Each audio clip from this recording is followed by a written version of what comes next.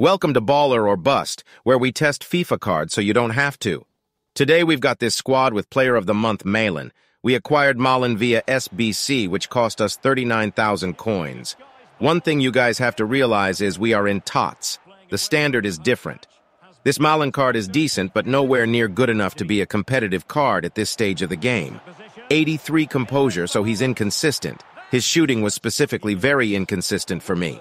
If you need coins, U7, buy code ZAID 6% off. He's got an average body type, and overall his dribbling really didn't feel that great in game. Expected him to be more shifty. Sure, he's fast, but as I've said before, most cards are fast at this stage. Finishing was just okay for me.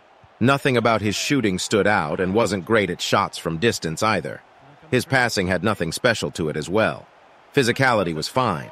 People are going to hate and say he's good. Yeah, he's a decent card, but guys, we are in TOTS. The standard is way above this for 99% of teams. You can get Thuram for free, who's better, and you can buy Mwani for 40k instead of getting this untradeable card you probably won't use for more than a couple days.